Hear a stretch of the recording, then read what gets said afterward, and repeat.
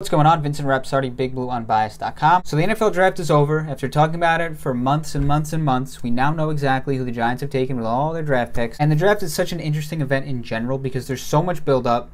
3 days, players are taken, trades are happening, and then it's like football hibernation right after. So with the 4th pick, the Giants took Andrew Thomas, and I'm not going to be someone to sit here and give you a hot take and tell you how great this pick is or how bad this pick is. I don't do that. It fills a need. This class was touted as a very good class when it comes to offensive tackles. Now, we'll see. Let them play. I'm not someone to judge before they play games. I'm just not going to do that. They waited. They waited on the clock looking for a trade because they understood in recent history offensive tackles are normally taken around the 10th or 11th pick. Prior 5 seasons, the average draft position of the first offensive tackle taken was the 11th pick. This was expected to be a better draft when it comes to offensive linemen than recent history. Still, Jedrick Wills was the 2nd offensive tackle taken with the 10th pick, and that's when Becton and Wirfs, they started to come off the board. And that's what the Giants expected to happen, which is why they waited to see if a trade would happen.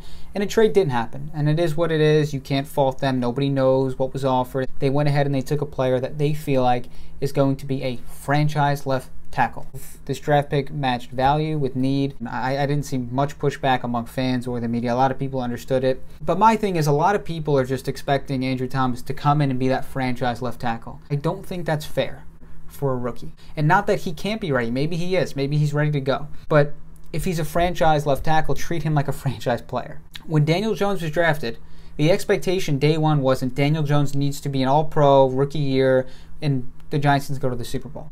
You ease them in action. And when they're ready to truly step up and be that franchise player at that premier position, that left tackle position or the quarterback position, that's when you make the move and you give them that opportunity to play there. I would start him at right tackle and then I would ease him over to left tackle whenever he's ready. The Giants are not going to be competing for a championship this year. There's no need to rush him. The offensive line in general is not a glamour position. You usually notice when an offensive lineman makes mistakes. With a wide receiver or a pass rusher, maybe a pass rusher is not great against the run on tape or this or that if you really look into it. But if they rack up 7 or 8 sacks, it's going to be looked at as a productive year. If Chase Young has 8 or 9 sacks as a rookie, but really struggled against the run, nobody's really going to remember that. They're going to say he had 8 or 9 sacks and there's a lot of potential there and he had a great rookie year. If a wide receiver is a rookie and he catches 8 touchdown passes, but he had 10 drops, they're going to say, but look at the touchdowns. You see those big touchdown highlight reel plays? He has a lot of potential. If Andrew Thomas steps in, plays left tackle, and gives up 2 sacks, but has a nice block in a game, they're going to remember the sacks, and they're going to say, oh, look how foolish he looked on that play. It's not a glamour position, and when you make mistakes, everybody notices. The expectations are just so high right now with him. People have been talking about upgrading the Giants' offensive line for over half a decade. The expectation is going to be Andrew Thomas needs to fix the offensive line once and for all. That's a lot to put on a rookie. Maybe he's ready to play left tackle. Maybe right away in camp they notice he's ready. I'm just saying take it slow and lower the expectations a little bit because I don't think it's very fair. And then people were saying like, oh, they're finally giving Daniel Jones what Eli didn't get, right? And that's offensive line protection. I get it. Like, people love Eli Manning. I totally understand it. But, like, let's state the facts here. The Giants tried to give Eli help on the offensive line and when it came to adding playmakers. Eli just wasn't a good quarterback in his last 3 or 4 years. They tried, though. In 2013, they used a first-round pick on Justin Pugh. In 2014, they used a second-round pick on Weston Richburg. In 2015, they used a top 10 pick on Eric Flowers. Now, whether those picks worked out or those players were good, that's another story. But they tried.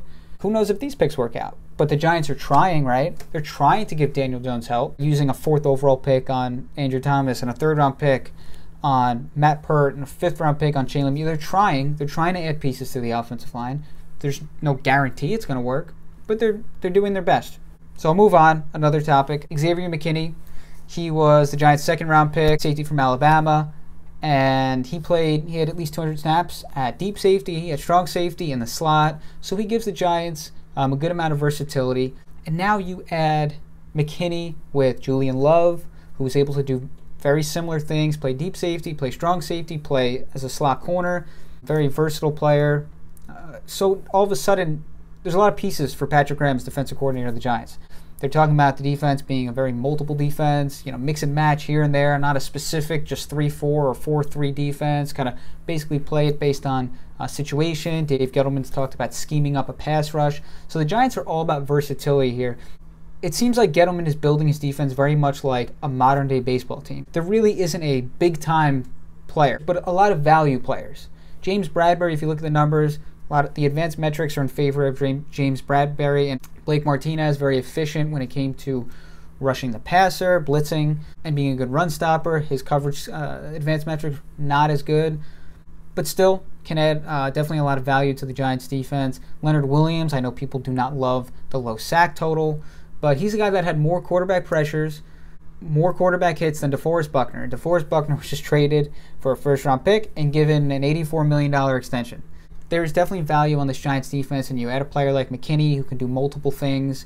Julian Love can do multiple things. Jabril Peppers can do multiple things. And now tendering Marcus Golden, potentially getting him back for $5.2 million if no team goes ahead and signs him. That's a big-time move. Last year, Marcus Golden not only had double-digit sacks, but he also ranked top 10 in quarterback pressures, quarterback hits, and quarterback knockdowns. If the Giants could get Marcus Golden back for $5.2 million, that's one of the biggest steals I've seen in recent years. Everybody uses the argument that running backs don't matter, you find them anywhere, undrafted, and that's actually not true. But nobody mentions other positions. There are other positions where good players, starting caliber players, are found that are not first or second round picks, or not paid a lot of money. If you look at the last 5 Super Bowl winners, of those 5 championship teams, the starting centers on those teams, not one of them was drafted before the 6th round.